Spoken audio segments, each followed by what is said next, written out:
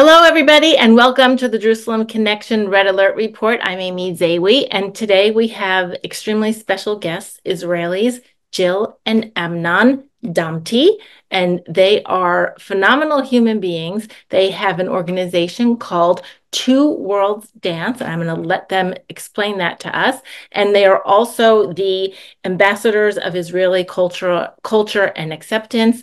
And I'm also going to let them explain that to you. They are in California at the moment.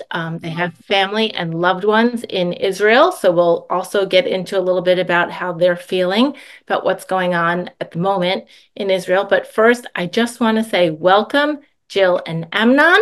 We are so happy to have you here. And I really want to share or have you share your story because I was so excited to meet you and learn about what you do a couple weeks ago when you were visiting DC and sharing your Two Worlds Dance program with us. Jill, welcome. Hi. Amnon, Thank- welcome. And please tell us about yourselves and share with us what you do. Okay, so first of all, I'll be speaking English. My name is Jill Damti Feingold. This is Amnon Damti, my partner in life and my partner in dance. And Amnon was born deaf. And I'm signing, but my sign language is in Hebrew, so everything is sort of upside down. Amnon actually knows American Sign Language, which I don't know, which is strange because I'm speaking English, but I'm signing in Hebrew. So Amazing. Amnon was born deaf and became at the age of 10. From the age of 5 till 15, he was in an institution for the deaf in Jerusalem. But he was very closed in, and he always wanted to be a dancer. And when he was 10 years old, he saw on the television Bolshoi Ballet and said, "That's what I want to do," but thought that he wouldn't be able to because he was deaf and he can't hear the music. So then he joined in a group called Silence, and they changed it to a group called Sound and Silence. And he was their solo dancer there for many years. They were very known. Like those days, it was like Batsheva Dance Group, Sound and Silence. And I was born in America, in Portland, Oregon, but I grew up in Israel most of my life. My parents were American, Jewish, and they moved to Israel. How you say Aliyah, if you know what that means Yes, when they we moved know what to that means. Israel. But they moved to Israel back and forth at least 3 or 4 times, so they couldn't decide. But I became Israeli already at the age of 8. I spoke fluent Hebrew. I became totally Israeli, and the way of my life with movement was gymnastics. I was a gymnast, and I did water ballet. And when I had met Amnon, I started to study film. So when he left his group, where he was a solo dancer, he said, "Let's create Two Worlds Dance." So this is more than 30 years ago. And we called it Two Worlds because Amnon came from dance and I came from water ballet, and I worked with dolphins for many years, which, by the way, this is my sign name in sign language, It's dolphin. beautiful. And we created this special dance performance that has been running and running and running for more than 30 years all over Israel, all over the world, but also it's evolved, it's changed as we all changed.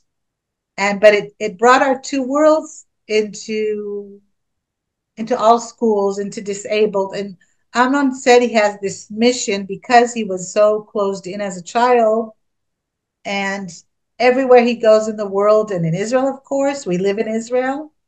Um, he wants every disabled child, and specifically maybe deaf because he was born deaf, to see that nothing in the world has to stop them. So he's sort of like an inspiration. So and you saw the video on Africa, that when we traveled to Africa, we traveled everywhere to reach deaf children.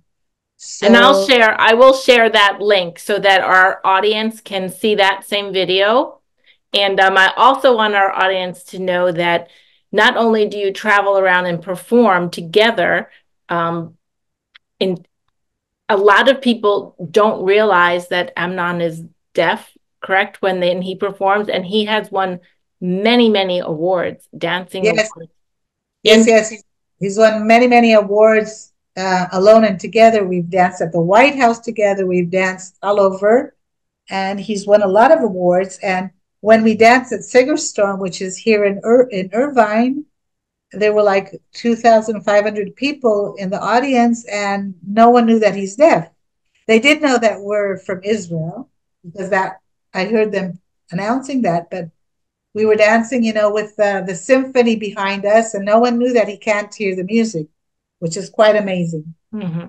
So, and a while ago in Israel, we were on television, and before we got on television, they always interview us, for the background. So the interviewer asked me on the phone about Amnon's childhood and background, and so I'm interpreting for Amnon. He says like, no, nothing's regular childhood. So what are you talking about? You were born to people that came from Yemen, Jews, and they hardly spoke Hebrew, and they sent you away to an institution with deaf. You became a dancer. You're a worldwide dancer. What do you mean nothing special? So to him, like, it's normal. And it's like we have two children, and our son, every child in Israel at the age of 13 has to write like a big essay that's called Roots. Hmm. So they have to dig into their roots, like on father's side and mother's side. And our son, his name is Kai. I named him Kai because I wanted to look for like an international sound, and I like the sound. And he's in neuroscience, by the way, now. Wow. And so he said, I don't know what to write. There's nothing special, like Amnon said. I said, what are you talking about? Your mother worked with dolphins, came from America with 6 siblings. Your father, his parents came from Yemen. He was born deaf. He's one of the best step dancers in the world. I made up your name, Kai. You have a lot of things to write about. So It should be a beautiful essay. And incidentally, I will also share with the audience the Jerusalem Post article that was written, I think, in 2021. And that was sort of a broad overview of both your backgrounds. And I will share that with our viewers, the link, so they can find it and read more about your it's such a rich background full of both tragedy and triumph. So So it's interesting that this story of the roots that I have it, it's a little book. When our daughter had to do her roots, so she just copied everything, and same family. I'm reading, and it says, when I was 8 months old, I could use sign language, and then I spoke when I was a year old. She copied what he had. I said, "Not Danae, that's not you." Okay. Yeah, same family, same story, a little slightly different perspective as far as each child. And your daughter's younger, I'm assuming. Yes, so she's 5 years younger. They were both born on Passover evening, 5 years Wow. apart, which is pretty special. And I happened to give birth in Tel Aviv at a religious hospital, just because I heard the staff is very good there. So they were both called like sacred babies because they were born on Passover night. So that was special too. Very special. It's like all the stars are aligning just for Yeah. you guys. So as you take your two worlds method with both your hearts trying to reach into communities of mostly children, but their families, and connect to the deaf community. I know you did a lot of work at Gallaudet in Washington, D.C., as well as you mentioned earlier before we started recording that you're working with some children with cancer right now. So you use your method to draw out, or at least you can expand on this, but to draw out these children's personalities, these stories, and give them a feeling of you are capable of whatever you put your mind to, and we're going to help you get there. And that is such a beautiful thing for each child and their family members to watch and participate in. Do you want to share one or two stories of groups that you worked with, or even individuals that you worked with, where you used your method and your dance and your entire skill set and your passions and your art to work with these children and bring light into their lives? Thank you. Yes. So first of all, we didn't know that we actually have a method. It's just that we always, in our characters, we always found ways to do inclusiveness. I'm just taking a picture. Okay. So it was very let's do our hair thing. Yeah. In both of our characters, there's a lot of light here in the on the screen. So in both of our characters, not with nothing to do with each other, we both have the feeling that always, when I met Amnon, I noticed that he treats every human being the same. Like he could speak to someone who's cleaning the streets and speak to like a prince that we met in a country the same way. And this is not just saying it, it's actually he actually relates to everyone in the same way. To him, everyone is equal. And I noticed that right away. And I'm the kind of person that always, from a very early age, I volunteered at different places, and I always could see everyone and notice that if someone was out there and not part of, I used to teach jazz dance and different and swimming. So I noticed that if someone was out there, I want them here with us.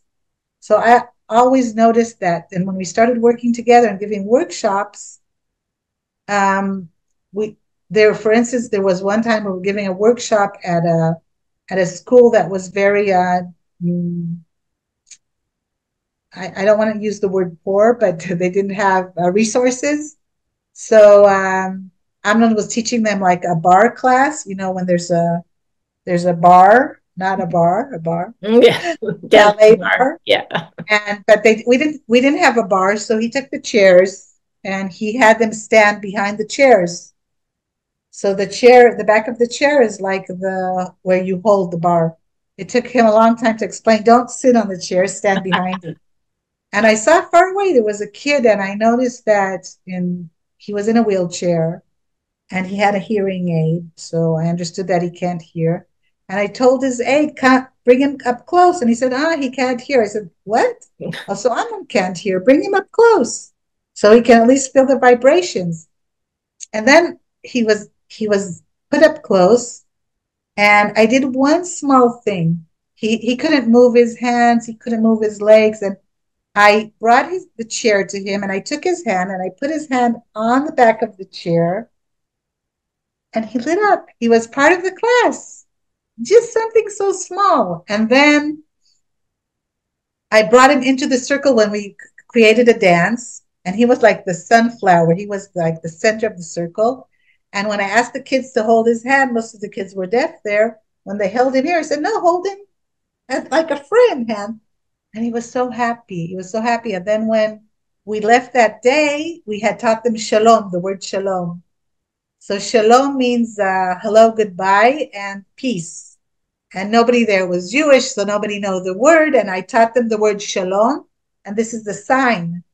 So as we were walking out, he could hardly move, but he was trying to put his hands together to do the word shalom, and it was so touching. 8-year-old kid.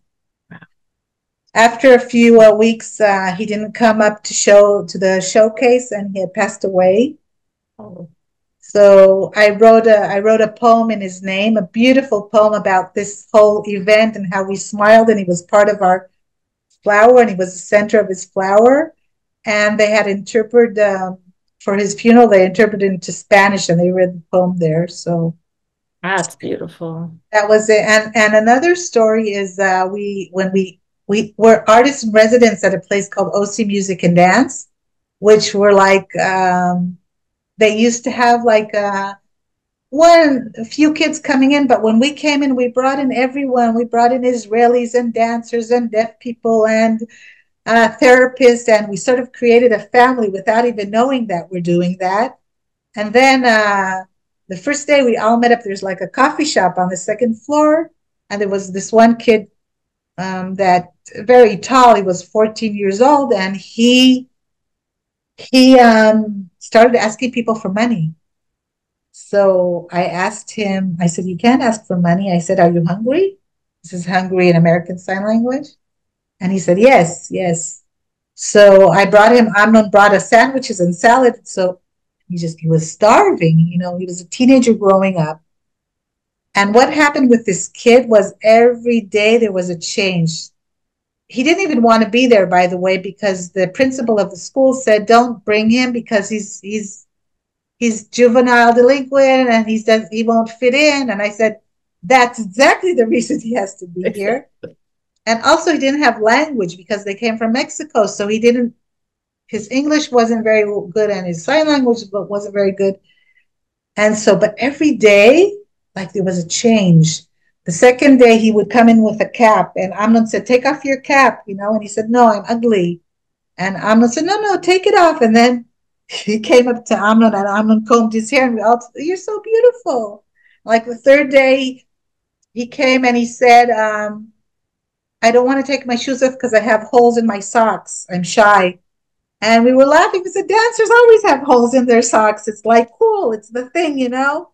And so he took off, and then he started dancing with Amnon. And like the third, fourth day, he came in and he had like a really swollen hand because he was nervous at home at school, and he hit a tree. So when he came into us, he was nervous, and Amnon put some ice on it, and he said, "Come dance with us." And then we let him sleep on the studio floor. So when one of the dancers that's not part of our program walked in, she said, why is the kid sleeping on the floor here? That's not a studio for dance. I said, "Yeah, he'll sleep on the floor here, and he's not outside. He's with us. And people didn't get the vibe that's very open and very flexible. And then I was going to tell his mother that he's hungry. So I said, every day Amnon was making like sandwiches and bring him, and we noticed that he put some sandwiches in his bag, and he was starving. First of all, teenagers are starving, so To they're begin with, always yeah. hungry. And so I was walking downstairs to tell his mother that I was going to pick him up to make him some sandwiches or food. And as I'm about to walk out, one of the secretaries at the center, which is like our home now, because we have our picture on the wall and we're partners there, and we created something that suddenly the whole neighborhood was coming to this place that was like one and one people were coming in. So I walk outside, and she's telling me his mother's out there, and I said, "I'm going to tell her to bring some food for him." And she said, "You know that when they came from Mexico, they were 4 people. They lived in the car for 2 years." I said, "Oh, wow. No, I didn't know that." So I walk out to the car, and she's nervous because I'm walking out. And she asked me, "Are you mad at him? Because he punched the tree that day and the school called him." I said, "No, no, no. We love him. I just came to say hello." And her little baby was in the car. And what happened was every day there was like a metamorphose. Like the last day we did a beautiful showcase, and he walked in. We didn't recognize him. He wore a ponytail like Amnon. Oh, to be He just like Amnon, right? He should be put like, on glasses, even though he doesn't need glasses. He wore all black, and he came in. We didn't recognize him. And wow. not only was he part of the program, I forgot to tell you so many details, but he was so nervous and he couldn't relax. And he did the relaxation with us. And then he stood in front of like 200 people, and he showed them the shalom, and he closed his eyes. Now, for deaf people to close their eyes, it's not simple because they use their eyes to see the signing. Mm. And it was like, and then I came up to his parents, and they said, "Not only did you change his life, you gave all of us hope, the whole family." And last year, the whole family joined our group. Everyone, including that little baby that was in the car, that I just fell in love with her, that now she's 6 or 7. Wow. So they're all part of this. So we didn't know that we have like a method, but we were asked to write down everything. And then I told him to bring the book so we can show it. And then we wrote the book. So we wrote it in English, and then we translated it into Hebrew. And now it's been translated into Chinese or Mandarin. Wow. Yes, because the head of this OC Music and Dance is from China, and he wants to bring us to China. So if you don't have enough time for us to talk about what happened on October 7th, maybe you want to add some time. No, we So can add time. I definitely wanted to to go over that because you're because explaining. I have so many Right. stories and there's I so know. many beautiful And things that I have the benefit of our time together when you visited DC. I think we were together. It looks beautiful, the book. So I just want everybody to know I'm going to put the website in our notes and on the screen for you to contact Jill and Amnon, learn more about these programs and how you can invite them to your community, and also learn more about how they're creating a framework so that if they come to your community and they start a program, it can be carried on with exactly. instructors or volunteers that are trained to take that method or process or whatever word we want to Yeah, call it. I The don't know. love. The word process is a good word because we're also in the understanding of how to do it because we we always knew that we could see people and bring them in. And Amnon's very, very talented at like creating a choreography from people that don't even know how to dance. So we told you that story of Esme. Yes. Maybe we'll share that if we have enough time. Mhm. And the one that in Yeah. Gallaudet. Yeah. So Amnon has this ability to take somebody from where they're at with their abilities, their physical abilities, um, as probably as well as their emotional abilities, and draw out or create a choreography that works with where they're starting from. And he did this. Exactly. For instance, we work with children with autism in Israel, and one of the kids always held something like something in her hand. You know, she had to hold it all the time. And her mother said, you know, you could train her to take it down. And we said, no, no, no. We'll we'll take that and we'll create like a fan or maybe flamenco or something, you know. Or we had a kid that joined us that he was deaf and also autistic, and his mother had said he's not accepted anywhere because the deaf community doesn't accept him because of his autism, and the community doesn't accept him because of the deafness. Anyway, so he joined us, and when one kid was doing like a space dance, he started making noises like you know, and so his aide was saying, shh. I said, no, no, this is perfect. Like the It accompaniment, right? fits in Yeah. with the space thing. It's perfect. So Yeah, exactly. So you we'll take always these find little, yeah, you take these personality traits and these abilities. I'm gonna call them disabilities. I'm gonna call them what they can do, and exactly. hold the dance and the storytelling around it, so that child or young adult even just really gets to be a part of the experience.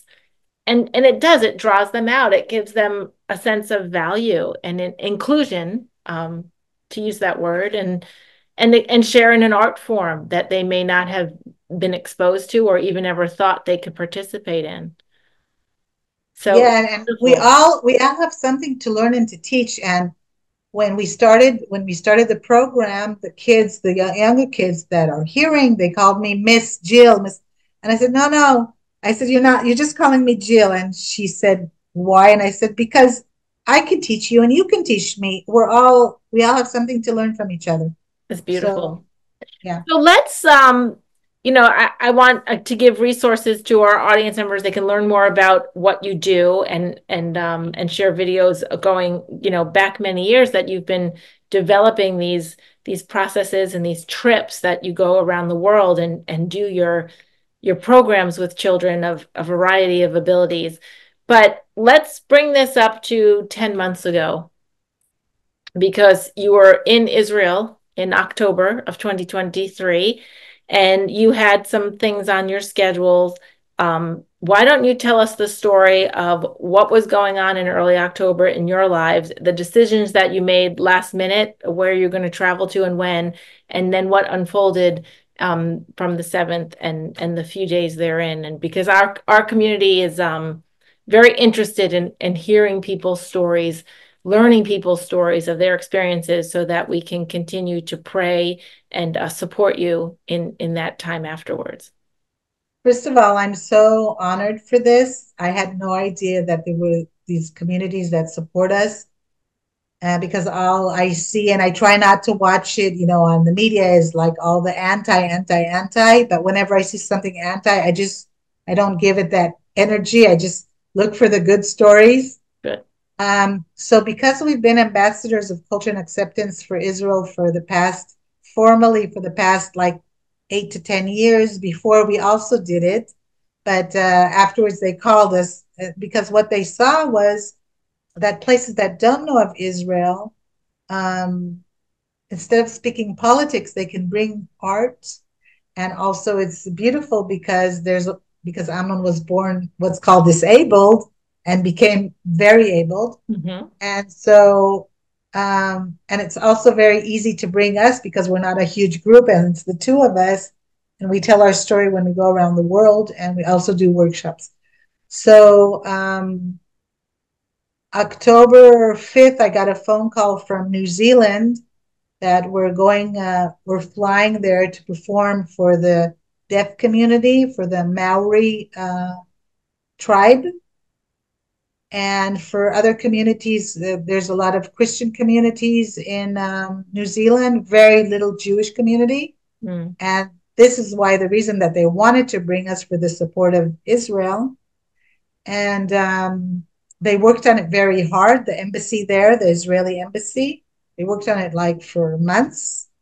And I got this phone call on the 5th of October that we're flying October 10th. And on Sunday, October 8th, she's going to buy the tickets to El Al and we're flying.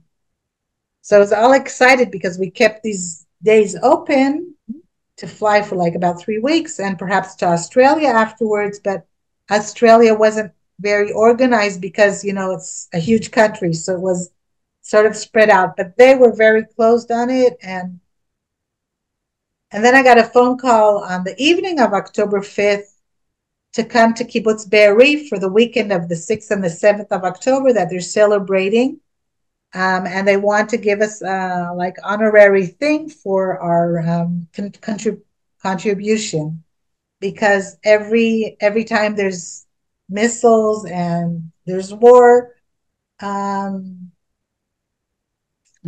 we I'm trying not to use the word war because before it wasn't called war. It was just sort of those random attacks, right? Attacks. Thank you. Yeah, the attacks. We always volunteer to come and perform in the shelters, which is always interesting because our music has a lot of bass in it, so Amnon can feel it. Mm-hmm. But in the shelters, we notice that it scares them. The bass scares them because they're so oversensitive. Right. So we do a lot of fun stuff and pantomime and very light stuff. Mm-hmm. But they wanted to honor us, and also we have family and friends there, and all the kibbutzim and Yad Mordechai, which is also not far from there. Also always invites us. We were there this last Passover, by the way. And so they said, come for the weekend, Shishi Shabbat, sleep here. We'll have Friday night dinner. And then Shabbat, October 7th in the morning at 10, we'll give you a tour of the gallery and we want to honor you. It wasn't anything like official, but we spoke to our friends there. And also we have a distant family that lives there. Also, our daughter in her army service 4 years ago was on the border of Gaza as an observer. Mm. And she did what happened to many of the hostages and killed women, that they were on the border of Gaza looking into Gaza to see that people won't come in. So she's quite traumatized, I must say, of course, like the whole of the country. Anyway, so I was all excited and I'm very adventurous. And I said to Amnon, okay, we're going for the weekend, 6th, 7th of October to sleep there. And he said, are we performing? Because we perform a lot. And I said, no, they want to spoil us. They want to spoil us because everything we've done. But I know he loves galleries. So I said, but Saturday morning, we're invited to the gallery, to a tour of the gallery there in Be'eri. And so I said, you know what, we'll sleep at home. And then Saturday morning, we'll drive. We'll leave at 9 in the morning and we'll be there. It's only like an hour away, from Tel Aviv. So that maybe saved our lives, as we all know, because October 7th, I woke up with my heart pounding at 6:30 in the morning. The siren was so hard. I had no idea what was going on.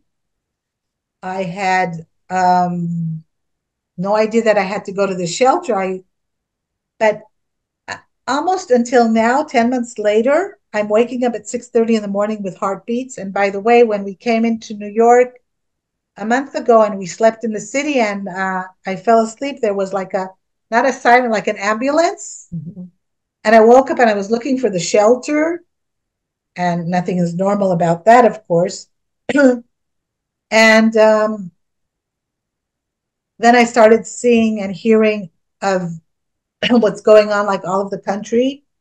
And our friends were murdered, and from the gallery. And the other friend that invited us physically to do the tour was one of those stories that she's holding the door of The shelter, the bum the shelter. shelter of, and for 17 hours with two little kids there, and just it's 10 months later and nothing sounds, it doesn't sound like it's a real world. It still sounds like a nightmare. And then we were shocked like everybody else. And the next day we got a phone call to please come to the kids that are evacuated from Be'eri and from all the kibbutzim and all the Sderot and all the cities in the area. They're evacuated to the Dead Sea. So we drove down, and at this point we understood that nothing is, everything is canceled, of course, New Zealand and everything else. And then I was connecting to someone in New Zealand, one of the deaf people. They were admiring Amnon, that he's coming to, because he's very known in the deaf world. And I said, we're in war. We can't come. So she writes to me. She's deaf. She writes to me, oh, tell your government to stop bombing in. And this is when I started getting all defensive and not understanding how the world can tell us not to protect Defend ourselves. yourselves, right, and your people. And so we drove down and we couldn't stay in the hotels because they were totally full. Mm-hmm. Luckily, we have a lot of friends because we've traveled so much. So we slept at friends' house, but all of our friends, their families were murdered and held hostage. And everybody was like, you couldn't breathe. You could not breathe because you never in your life would you think that something like this could happen. Mm-hmm. Dragging people out of their beds and what they had done. I can't watch any of those videos. I can't, because I watched one night and it wasn't even violent. It was just like a little kid shouting, "Why are they shooting at us? What did we do?" And just that, I couldn't sleep for weeks and weeks and weeks just from that. And and we're Amnon and I are part of a foundation called Freedom Writers Foundation. Do you know them? I know, I've heard of it. Yeah. So there's 1,000 teachers worldwide, and we're the Israeli ones, Oh, wow. and we're invited a lot. So I explained to them, and I said to them just a while ago, I said to them, we wish peace on all. We don't wish any of the Palestinians that are innocent in Gaza, and the army has done so much to try and evacuate them so they Safely. won't get hurt. I said, you have to understand, these are the terrorists that are attacking the people, and they want to kill as many Jews, and not only Jews, as we know, Christians and Muslims and everybody. We know that in Majd al-Shams a while ago, it killed 12 Druze children that were playing soccer. I can't believe it. No, And the world is upside down when they can't see it for what it is. I know, and But that that's why that we want you to know that there's hundreds of thousands and millions of Christians and people who aren't Christians that are they sift through the media gunk and they know what the truth is. But one of the ways we do well, that that's is to have amazing. people tell their story. So when we came down, and I was very nervous to see these kids that had just gone through the worst thing imaginable, and Yeah. I felt like I was in the Holocaust. And I am allowed, I can say that because I spoke to people that were in the Holocaust, and they said, this is not different. The feeling is not different. Mm-hmm. And so we're dancing to a group from Be'eri and two more kibbutzim from the area, and we're dancing at the Dead Sea. We were hosted by the kibbutz En Gedi, which is in the Dead Sea. Mm-hmm. And and we're dancing, and there's the families, and I'm looking at kids, and they're very close, and very, but they're opening up.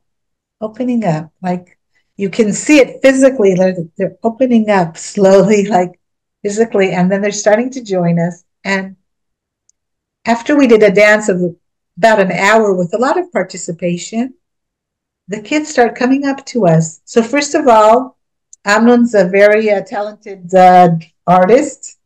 So I tell them bring papers because they wanted autographs. So I said ask for an animal or something. So the kids, all these kids that were the worst trauma of all, are standing in a line and they're asking Amnon, draw me a bull that will protect me and keep me strong. So he's drawing. Draw me a bird that will take me far away. And they're like, and it was very, very therapeutic for all of us. And then he starts giving dance class, like for all of the kids and the parents. And this little girl comes up to me and she says to me, I saw my parents being shot.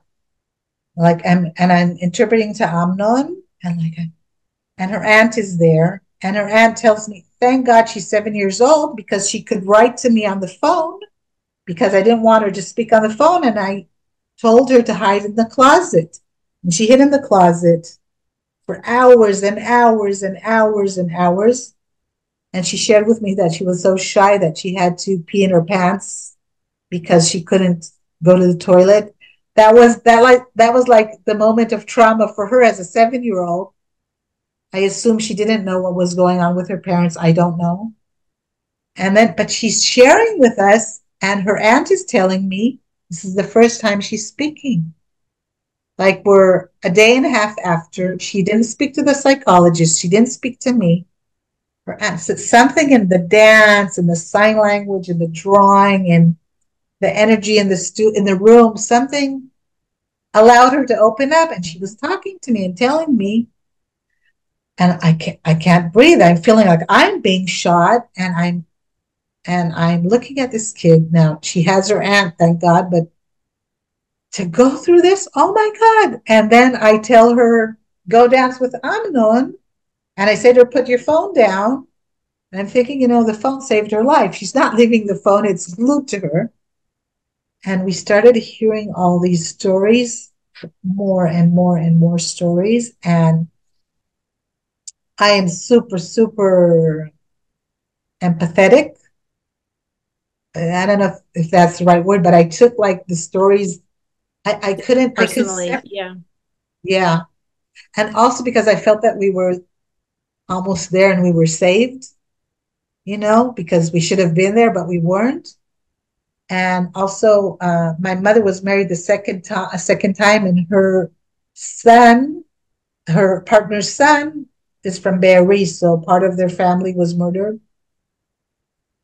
And until now, we have friends that are held hostage. So I'm, of course, wearing this all the time, and so many people have no idea. So when we were in New York, I met with an international lawyer. Did I tell you this? Mm-mm. Should I share with you about Sure. it? Yes. So Amnon said to talk about the Caesarea, bring them home. So I'll tell it in a minute. So, I'll tell that. So for 3 months, we were volunteering everywhere. And then I said to Amnon, we have to work. We have 2 kids, they're grown, but we have to live. So we started working, but then we had got a phone call to join 1,000 musicians to do the music concert. Habaita.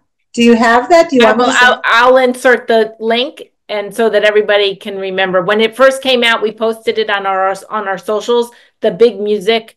I forgot the name of the location, but it's like the ruins.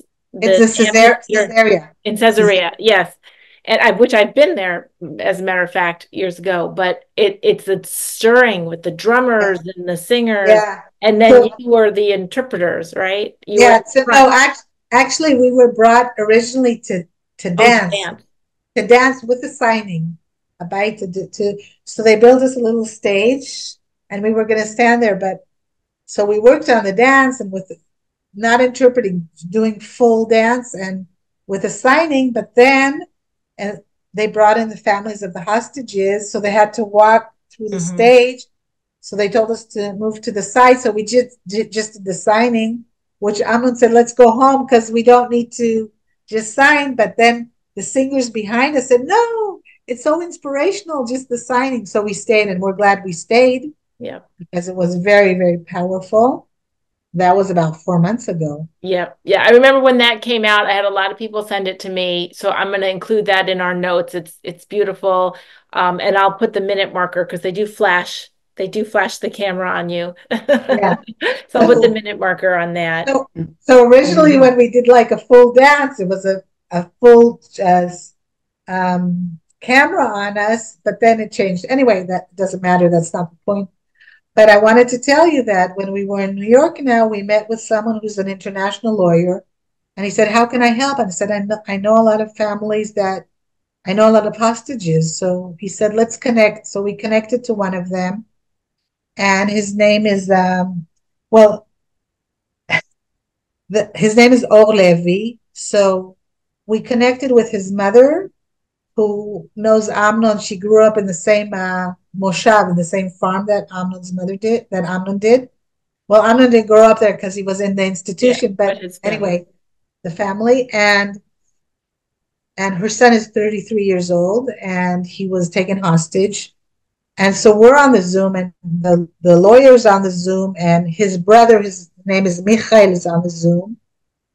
And then a lawyer from Israel. So we're all on this Zoom. And then I see the mother's, like she's all excited. So I stopped for a minute and and they asked that first they asked, can he get an American passport? So we said, but we'll work on an American passport, but there's American hostages like Hirsch and all these that they're not released. So maybe it's a waste of time. So the brother said, Michael said, maybe he can be known as humanitarian because he was at the Nova Festival and his wife was murdered in front of him. He was taken hostage, and his 3-year-old son is 3-year-old son is at home with a grandmother that's speaking to us. And like so now he's a father and a mother, and his 3-year-old son does no idea what's going on. And I'm thinking everybody's humanitarian there. Everybody, they're like putting aside the soldiers' age, like men, they'll bring them last. What it's crazy. So if you're a man, you're 20 to 50, so you're gonna stay That's there? last on the list, I guess. Right. Yeah. So the mother is saying maybe he'll be known as humanitarian. And we're talking, this is like, less than a month ago. And I can't believe that we're talking this, that we're even saying these words. Like we're talking, and his wife was murdered in front of him, and he's taken hostage in three. What kind of stories? Oh my God. And then I'm saying to the mother, because I feel that she's getting very excited, and I say to her, Geula, I don't want you to put your hopes up because we have no idea if he can help this judge or this lawyer who's international because we're dealing with the Hamas. Nothing is normal with them. So she said to me, this is a beautiful sentence. She said to me, the fact that you are on the other side of the world, you're saying my son's name, you're thinking about him, the lawyer's thinking about him, lets me breathe wider right now. I'm saying, wow. So all these prayers and that we're saying the hostages' names and we're thinking of them and we're praying for them, it means a lot to these people that they're not forgotten. So that was, and I also want to share something so I don't forget it. I don't know if I told you this, but about the seniors. Yeah, I told you this already. Did you? Well, you can tell me again so that everybody else can hear it. Yeah. So that we performed for seniors from Sderot. If I told you, then just cut me off. I don't know if I told you this Not on before. this episode. This is when we were in DC. Yeah, when we So were you there can in tell us. DC, I think I told you, but okay, so I'll tell you. So just before we came here, like about 2 weeks before we flew, because Israel is our home. We're there all the time, besides the time we fly out Travel. to Sure. perform. But um, we performed for like seniors, but real seniors, not like 55 plus that they have here. Like seniors in their 80s and 90s that were evacuated from Sderot, and we performed for them at the end, Lu Yehi, may it be. Lu Yehi, it's in Hebrew, it's like let it be, may it be, like for a prayer. And they were all signing with us, and it was very optimistic and it was very uplifting. And then at the end, I walked over to like this 92-year-old woman and I said to her, um, how are you so optimistic? You went through the worst thing of all. How are you optimistic? So she said, we survived. So we have two things to do in our life now. One, to live, and two, to help other people. Wow. That summarizes everything, you know? Yep. So what I find when we perform here and do everything that we do, and I really feel that we're bringing this beautiful message of art and acceptance, but now we have another thing, and I can't protect Israel enough, but all I can do is share my stories and talk about humanity and talk about that we don't want everybody there dead, so people will understand. Um, by the way, when this deaf woman in New Zealand was telling me, and tell your government, ta, ta, ta, ta, ta, so I wrote to her, like I'm writing to a 4-year-old girl. Imagine you're sitting in New Zealand, and suddenly you're being bombed from Australia, but it's not the Australians bombing you. That's terrorists sitting in Australia, and they don't want your land specifically. They just want to kill you and kidnap your children. So, what? I said, yeah, that's more or less what we're feeling here. That was a So good analogy. Yeah. anyway, Well, so yeah, I was just going to say that everything that you've been doing up till October 6th, it seems to personify what that elderly woman told you, that you're alive and you bring goodness to the people, especially people that need it the most, the underserved, the sort of forgotten, folks that are in silence, that are missing out because no one reaches in towards them. So what you're doing is beautiful. And now you have the added, I guess, task within your mission to not just be the Israeli ambassadors of culture and acceptance, which is a good task, and it's a task you won't ever fail to do. But now you're also bringing to the world the truth about Israelis, about your culture, the mindset of Israelis. I mean, your daughter, you said she served, and I'm assuming your son probably served in the IDF. of course, yeah, And so now you've got in your own family more stories of soldiers that aren't just soldiers. They're citizens. They're family members. I don't know if they're married or not yet, but a lot of no, the IDF membership is our husbands and wives and fathers and mothers, and they're fighting for not what it's not because they hate something in front of them. They're fighting because of what they love that's behind them. And that's the opposite of the terrorists. And yeah, and what you do alongside that, your fight is just bringing that compassion, that empathy, and that light to a community of people that may not have otherwise seen it. Even communities, as you mentioned, that have no Jewish membership in it. So you're going into a community of children, deaf children, or children with other issues, and none of them are Jewish, but now their first experience with Israelis is a beautiful one. And that's what they're going to remember. And that's what they're going to take out into their world. The yeah. Israelis are good, beautiful people. So So most of the people that we speak to, that we deal with, have no idea where Israel is. you need to get a map out. Have no idea what Jewish is even, because we're speaking in what religion are you? Jewish? What? I say Wow. Jewish, Christian, Buddhism, Muslim. No, never heard of never heard of the religion. So that's also surprising to me. We're not the center of the world, which is okay. But I'll also tell one quick story. When we're part of the Freedom Riders Foundation, and we were here 4 months ago in California. We were invited to dance for a 100-year-old Holocaust survivor, and a beautiful life in sign language. And afterwards, we're walking down. There's like a boardwalk there in Long Beach, and I see this girl holding um,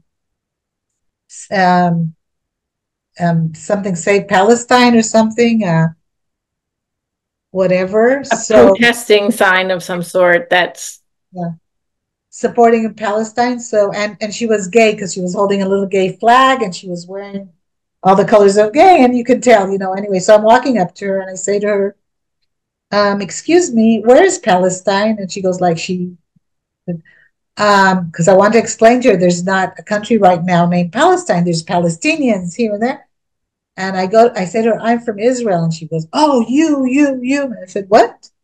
I said, by the way, you're obviously gay, yes? And she says, yes. If you were to walk into Gaza, where the Palestinians live, I said, they'd cut your balls off. I said, what? I said, there's no acceptance there of gay or anything that's different. She said, really?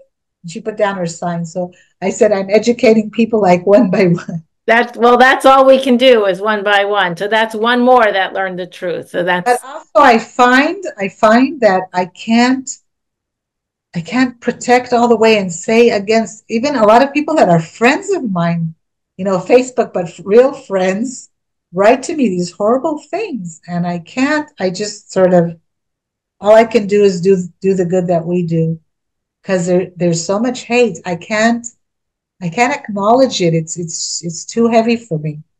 it is. It's too heavy, but the hate.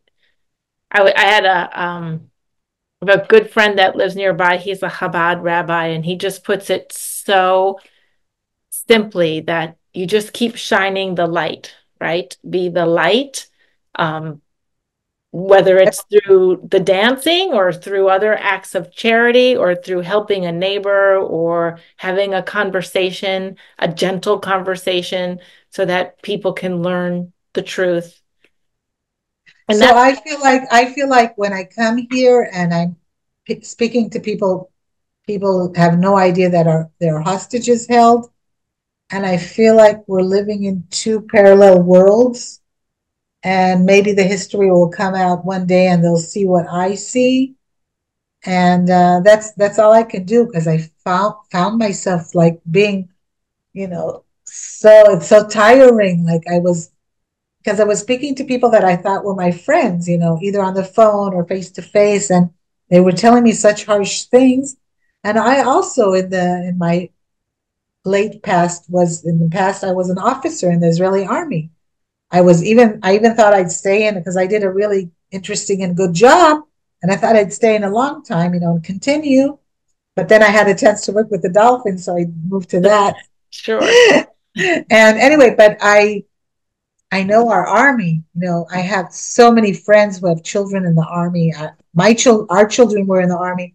I know how humane our army is, and our daughter would tell us, when they bring in like terrorists or non-terrorists from that tried to cross the border, and they'd sit them down, and they'd bring them water, Mhm. before they would interrogate if they're this or that, and almost all the people from Be'eri and friends of ours that were murdered were peace lovers and maybe even left more than I'm left on the political side, Right. and not even because I'm left but not extreme. I'm never extreme to any side.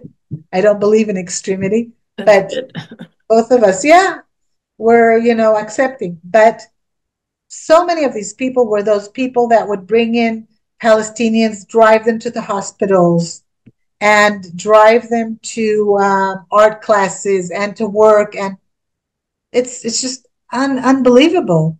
And also one short story that happened about 6 or 7 years ago. We were performing in Vienna at the UN, and then we were asked to perform in Munich at this huge JCC community because she said two worlds is exactly what I need now because man, woman, deaf, hearing, Israel, Germany, it fit in every, The dichotomies, yeah. yeah.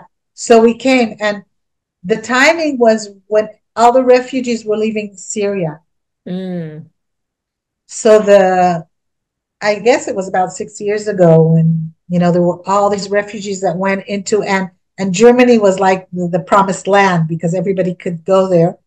So the train was like blasted crazy. It was like you couldn't, very un-European, Mhm. People were smoking on the train. When they'd stop, the train would continue. Nothing was, regular. But we're sitting on the train and we had all our luggage because we came from Vienna. And we see from this young couple from far away, they're wearing like this huge Christian cross. And on the cross, there's also the sign of the ear, like deafness. So Amnon calls them and he so shows them that he's deaf. And now he knows American Sign Language. Okay. She knows American Sign Language from television. So Amnon is translating for me, and she's translating to her husband. They're really young, like they're in their 20s. And Amnon says to them, "We're from Israel." And she says, "We love Israel. The Oh. world doesn't know, but you always save us and bring us into your hospitals. We love Israel." It was like, Mhm. I have to record this and show the world. Exactly. So, Exactly. No, I remember that period in history. I did some reports about the Syrian refugees coming to the Israeli border and the soldiers bringing them in and giving them medical care and helping um, women, yeah. children, etc. And that the world didn't decide to report on all of that. I did, but the world didn't. So so it's wonderful what you're doing, and it's wonderful that, even when you're traveling around and you're doing your workshops and you're helping in that capacity, just when you're on your off time and having meals with different people or out in the community, the restaurant or taking a walk, that you can just share the reality of your experience as Israelis, as just citizens who know your own culture and the heart of your culture.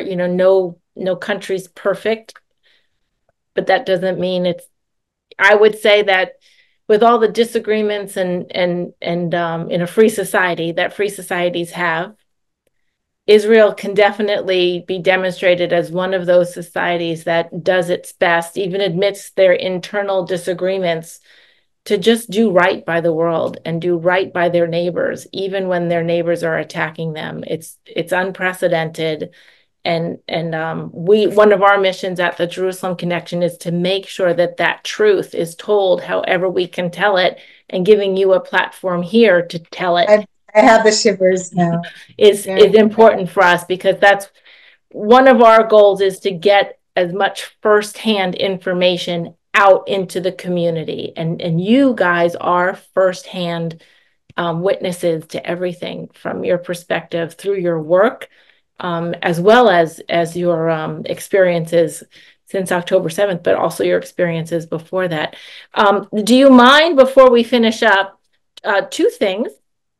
Is there anything you can tell us about how your family or communities are feeling right now? Here in early August, there's a lot of tension with Iran. You're in California at the moment, but I know you're very close with your family and friends in Israel. You communicate, I'm sure, very frequently. Is there anything you can report back to us so that we can be praying and doing whatever we can, including contacting our elected officials to make sure that America is doing its part on that greater scale? And then also share with us how to say a few things in sign language. Shalom and can I tell you one more short story yes, before sure, sure. uh, something that happened in Kenya and Africa, because we're around the world and we're told never to speak about politics or anything, which we don't. But we were performing for 400 teachers that are going to work with disabled kids, and we did a full performance. And the Israeli ambassador was there, and he told me don't speak anything political. But then they were raising hands, all of them, asking questions, and one of them raised his hand and started asking me. I didn't even understand him very well because he had a very heavy African accent, but he was saying Hezbollah and Hamas and this and that. And then I said, wait. First of all, I want to answer that. I want to tell you that because our daughter was in the army exactly at the time. Our daughter's on the border of Gaza. Our army is very humane. And then I just I saw The ambassador was all sweating, and then I changed and I said, you know what? We're artists. We're here to talk about peace, and you're going to be teachers for disabled kids. So why don't you pass on the message that as Amnon was born disabled, he became a whole world of dance and art and giving. So why don't you pass on that message to all the children that you're going to teach? So they all clapped hands. It was like a whew. Yep. Yep. And now I'll share with you about our situation. Um, I want to say that when you're in Israel, it's not as bad because when you're in the country, you're less nervous. But it's not true right now Mm-mm. because what had happened since October 7th, for months I couldn't like shower or eat as usual because all the time you have to run into The all bomb shelter. and nothing is normal. You hear like a motorcycle coming by and you jump because and we drove around a lot. Amnon is very relaxed, nothing to do with the deafness. It's just who he is. And we see bombs over us, and I'm petrified because we're driving after we perform for evacuating, and I don't know what to do, if to stop in the street or to continue. And Amnon is relaxed, like we're being protected, and that's how he feels. And he's so super calm, and it's amazing. And that's what had happened. But when we were there a few months ago, when we were like sitting and waiting for all the drones to come in from Iran, I'm like in bed and I'm thinking, what's going on? This isn't normal. This isn't normal. We Is this the end of the world? That's what I was. And then I stopped and I said, I can't be afraid all the time. I have to a little bit disconnect myself from the media because the media always is super scary and it doesn't help, you know. And I decided the whole time only to watch stories that are inspiring and of heroes and people that were saved, and not to watch any of the horrible stuff because it's too much information. And as it was, we experienced it so close, you know, everything was Right. so near. And I was asking my mother's husband's son, "Are you guys? What's happening?" Because they're from Berry. So he's saying, "The father of my wife was killed. His mother was injured, but everyone else is okay." And I'm saying, "What? What kind of a message is that? What kind of a text message is that?" Yeah. Then we come to visit them for the Shiva, which is, you know, the 7 days of mourning. Mhm. And I come up and they're telling me the story, and I just can't believe their story. Like, he tried to protect his wife, the mother of his, he tried to protect her. They both were shot. He was killed. She hid somewhere for hours and hours. They're in their 80s, yes? Wow. Their son, their son was on two houses. He happened to be on the rooftop and he was watching everything. And a terrorist come up to him and he's about to shoot him, the brother of, and he's like showing, and they're looking eye to eye, and he's saying to him, "No," and he left. The terrorist left, and he survived, you know. But the father was shot. The mother, who's 80, was shot through here. She like heroes. I can't even start to tell you. And then they sent in a helicopter to take her away because she's one of the founders of the kibbutz. She's like very important person. And she says, "No, I'm not wounded so bad. Take the others." Wow. Just saw her husband and the stories. I just can't believe the stories. So everything is so close to us. Yes. Everything. So I'm proud to tell the hero stories of the people that saved other people because it's just unbelievable, the stories. And when we were with the Freedom Riders, I couldn't share our story because there were people anti there. And I wanted to share it, you know, with the microphone as I did on the Zoom. But I was asked to share it in small. So I took the microphone and I said, I can't share our story now, but in a way, we're survivors. So I'll tell you the stories in a few years. So, and so, shall I share a few words in sign language? Or is Please. there anything else that we should add on to? Um, if you think of something that you want us to know that we haven't talked about, I am going to share all the resources so people can find you and find information about you.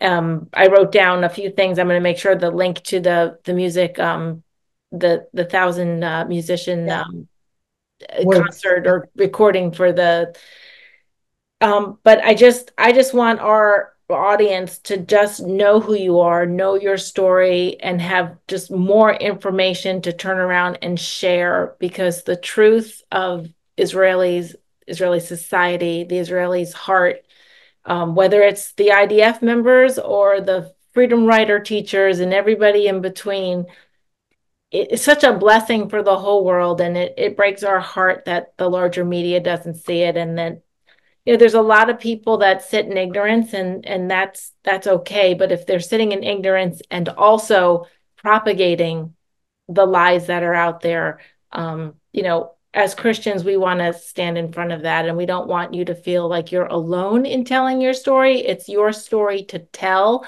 but we want to make sure it's amplified out as much as possible so it reaches the most people as possible. So, That is so that's so beautiful. Thank you and so we just want you to know that we pray for your country and we pray for your people. And now that we know you, we can pray for you. And as you said, the names, we post the names of hostages, and we talk to hostage family members whenever we can, and we have their stories relayed out.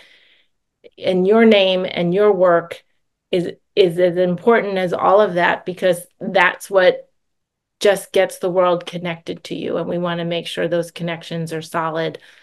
And we've heard too many of our Jewish friends, whether they're in Israel or here in America or elsewhere, feel alone, and that breaks our hearts if you feel alone in that darkness. And so that's why we wanted to make sure we had you on and heard as many stories as you were willing to tell because it's history, and we want it on the record, and we want it in people's hearts and minds.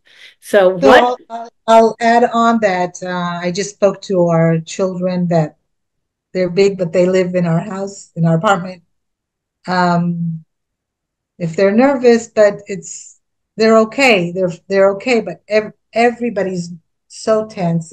It's not a normal life when you're thinking that you're going to be attacked, and will you get to the shelter on time, and if you're alone, if you're not alone, it's it's it's it's nerve-wracking. It's when we flew out here and I suddenly went to the beach and felt, and there's no sirens, and suddenly like, oh, there's a normal life. I want that back. yeah. And we were invited like to this place in Santa Barbara, which was just so beautiful. And I started crying there. I was sitting and crying because like, where do I belong? I was born here. My parents were born here, but I grew up in Israel. Our children were born in Israel. Where's my home? And I started crying because I felt so peaceful and relaxed. And I was drinking this smoothie. And Israel, there's so much suffering, and so many of my friends have been suffering and are suffering, and it's hard for me to detach. But I, two things. First of all, Amnon said to me, both worlds, we can have both worlds, which I really like that answer. That's We can good. have two worlds, which was good. And also I thought, if I suffer and I'm crying and I can't sleep, well, I'm not helping anybody. So that doesn't help. that's What you do is helping. What I do is helping spread out the word. that's what we're here to help, that's for sure. So let us end learning something that is unique to that well some of our viewers and listeners may know some sign language, but can you teach us something that's close to your heart? Yeah, so first of all, a sentence in Hebrew, it's song, me and you will change the world. So we'll just sort of do it together. So it's ani, vata, me and you. Neshane will change. Et haolam, the world. Ani vata, me and you. Az yavou, kvav, kulam, everybody will join. Amru et ze, someone said this before me. before me. Lo משנה, doesn't matter, because me and you will change the world. So I'm going to sing it one time and we'll do it together. Ready? אני ואתה נשנה את העולם. You can do it with me. אני ואתה, אז יבואו כבר כולם. אמרו את זה קודם, לפניי, לא משנה. אני ואתה נשנה את העולם. And the last thing is, olam, by the way, starts with ayin, the letter ayin. So that's why it's olam. In American Sign Language, it's world, so it's a W, so it's a little bit different. Okay. Okay, so the last thing is the word shalom. So we take both of our hands, we put them together, shalom. We put them on our hearts, ask for something, a prayer for ourselves or for our community or for anyone. And then we like to greet each other with the word shalom. Shalom. Shalom. Shalom. We're going to remember that. Thank you so much. Israel, hi. Can we do that? Thank you. Israel. Hi. Hi. Beautiful. Thank you. Thank you so much. And again, we'll be sharing all of your resources and ways for folks to find you and learn about you in the notes, and I'll provide the links. Everybody can copy those down. Shavua Tov. Shavua Tov. If you want me to connect you to hostage families, write to me and let me know, okay? Thank you so much. Thank you. Toda rabah. Thank you.